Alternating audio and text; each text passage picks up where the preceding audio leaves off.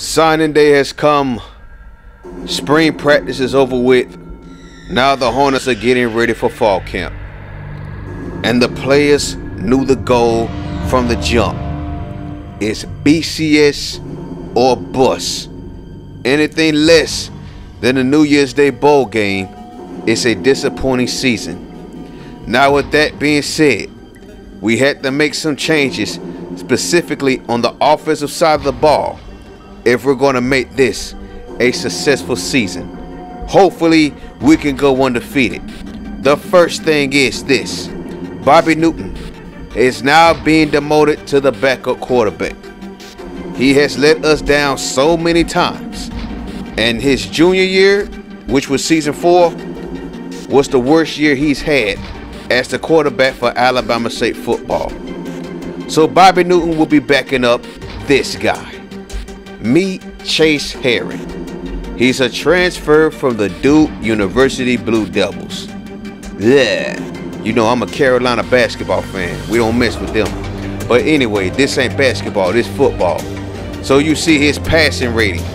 He has 89 throw power, 78 throw accuracy, 76 overall.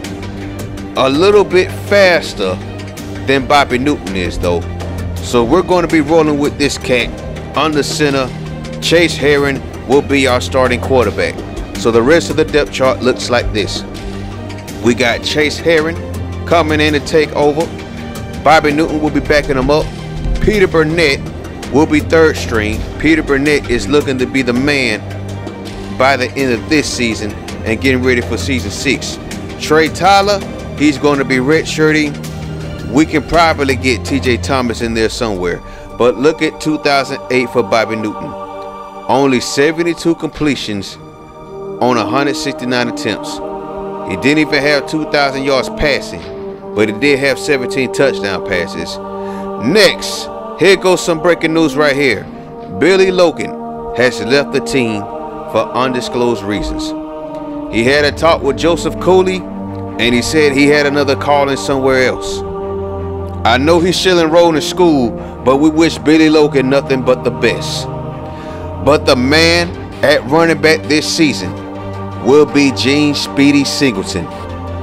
This man is back for his senior season after having a talk with Coach Joseph Cooley about being the man at running back and increasing his draft status even higher. He comes into this season with high expectations, and the Alabama State Hornet fans are so excited to see him play football that they just cannot wait for that first game.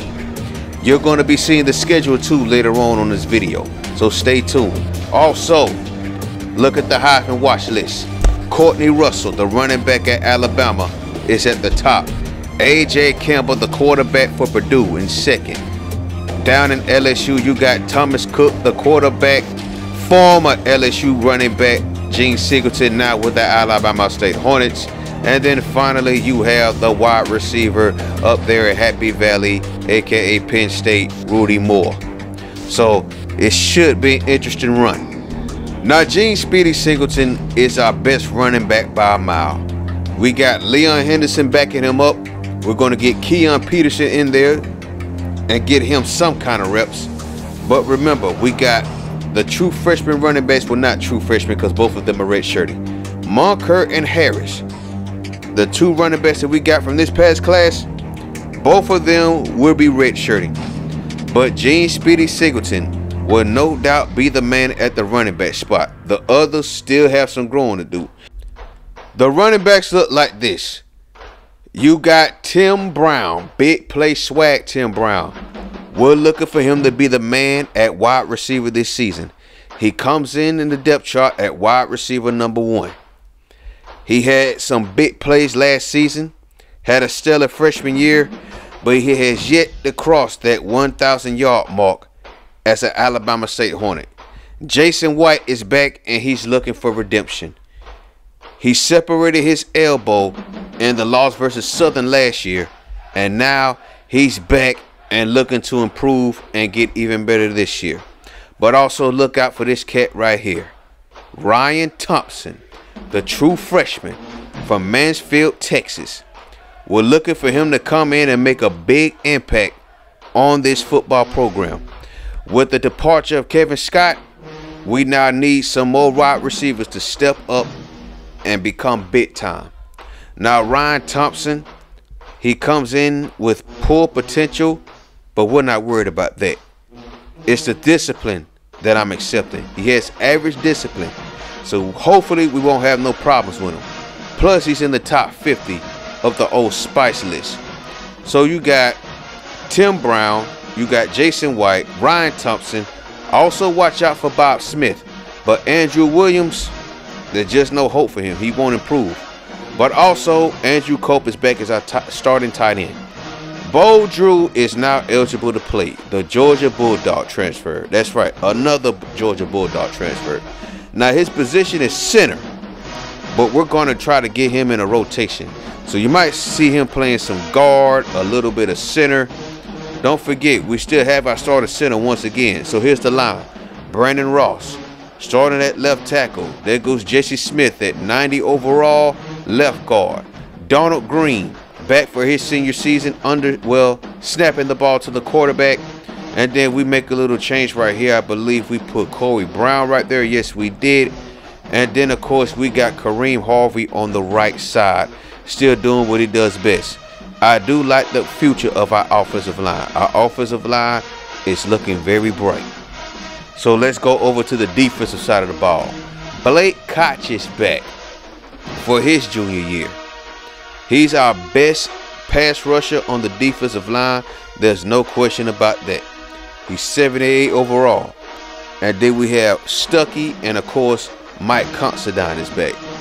Now, if there's any position that we need to improve on, it is no doubt on the offensive line.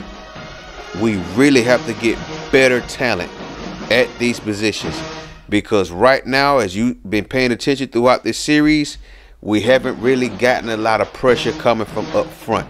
We got Terry Carey coming in. We're going to give him some action. You're probably going to see a lot of rotating on the defensive line this year, because we're still trying to find that guy. No doubt it's Blake Koch, but we still need to find that guy that can dominate a game, dominate the line of scrimmage, and just take over. Blake Koch is nice, but he hasn't really done that consistently for us. So we're looking to get that done. I don't know why I went back to the offensive line right there, but okay. So there goes Scott McFarland. He's back, and so is Big Ben Williams and Corey Johnson. The best part of this defense, though, is no doubt the linebackers. Lawrence Taylor Martin is back for his junior year, and this could potentially be his last season. But we also have this cat out of Tuscaloosa. Darius Snyder is now eligible to play. 76 overall, 82 tackle, 74 speed, and I think, yeah, the awareness was a 70. We're going to be rotating him as well as other linebackers in this defense, because we are so good at this position. We have cats like Jamal Sykes, of course, Lawrence Taylor Martin.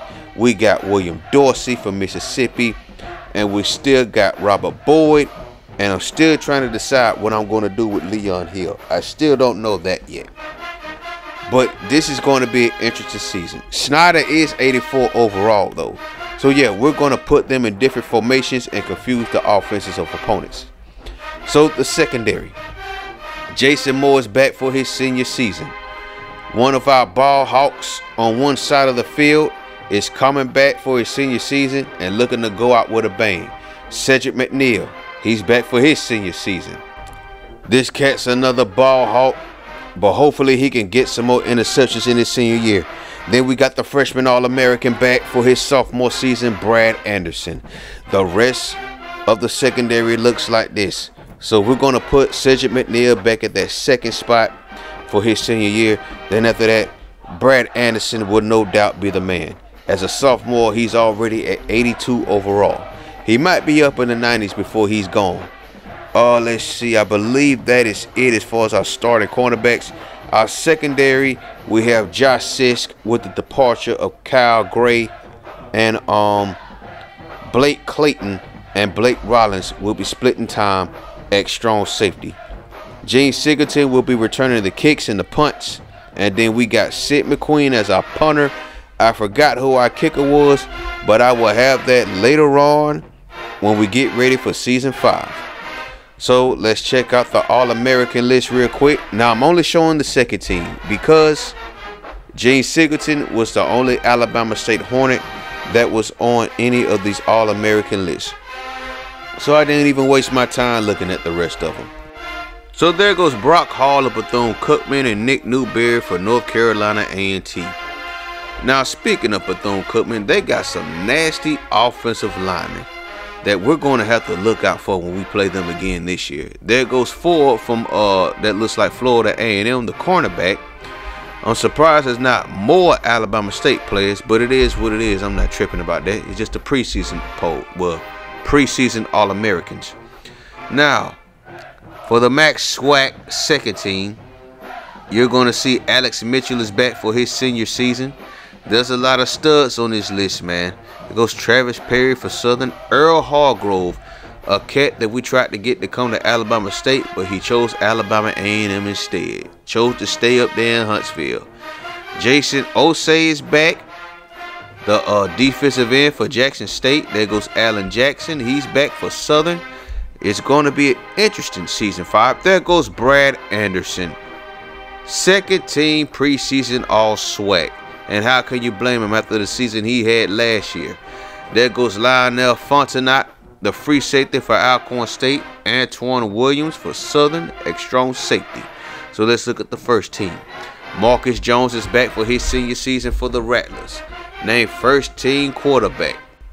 And that looks like Lynn Anderson from Alabama A&M. Yes, it is. There goes Gene Speedy Singleton. Now look at these two wide receivers. That's Mike Tyler and that's Alex Bird. Remember Alex Bird from season 2? That man caught everything on us as a freshman. Had over 100 yards receiving on our defense. Now that's a team you need to watch out for. Them Alabama A&M Bulldogs. They could be a problem again this year, man. Like, I can't wait till we're playing for the Magic City Classic, even though it's not going to be in Birmingham. There goes Lawrence Taylor Martin. Anyway, so Lawrence Taylor Martin is back for his junior year, and there's a lot of buzz around him as far as being an NFL player. But there goes the MEAC, aka the Sun Belt. Now look at this list. You're going to see a lot of South Carolina State, some Delaware State, and a good bit of Tennessee State. But for the most part, Tennessee State and South Carolina State are pretty much the favorites to be running this conference this season. With, of course, Tennessee State. Tennessee State probably, most likely, is the favorite once again to win this conference. I was hoping it would be more competitive, but of course, as you know in real life, Tennessee State plays in the Ohio Valley Conference. So we decided to shift them over to the MEAC in this dynasty to see how they do. And so far, they've been dominating that conference. So there it is again. The HBCU media has spoken once again. They're predicting the same thing from last season. A Magic City Classic in Detroit, Michigan. And then, of course, in the Sun Belt, aka the MEAC, you have the Tennessee State Tigers predicted to win the MEAC again, followed by South Carolina State Bulldogs and the Delaware State Hornets.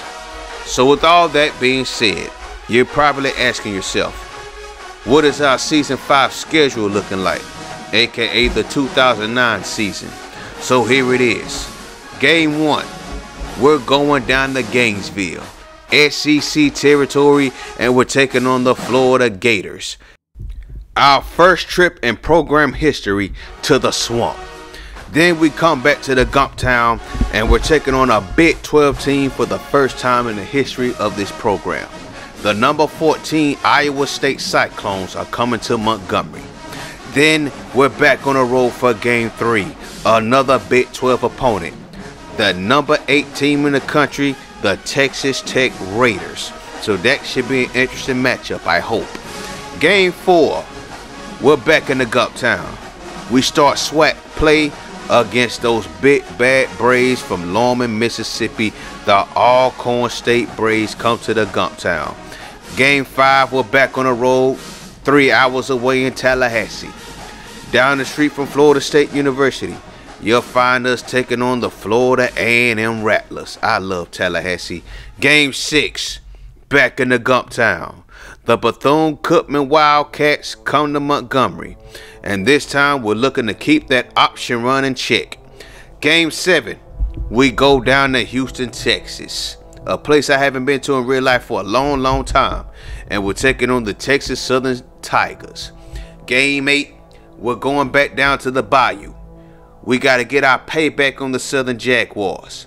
Last year, we lost a heartbreaker, and this time, we're looking to break hearts down there in the Bayou. The Magic City Classic is back for Game 9, but unfortunately, it's not in Birmingham, it's in Montgomery. The Puppies of Huntsville are coming to take us on. Game 10, Jackson, Mississippi. No, Coach Prime is not present, but we're still taking on the Jackson State Tigers. And then the last game of the season, the G-Men come to town. From Grambling, Louisiana, the Grambling State Tigers come to the Gump Town for Senior Day. That concludes the schedule. And of course, you know, we got the SWAC Championship game in Detroit. So, where would Justin Chambers go? Where will Kevin Scott go? Will Cal Gray get drafted? Will Roddy Watts get drafted? Join us next time. We got the NFL draft for y'all cats, because I'm pretty sure y'all anxious to see where everybody goes. See you there. Peace.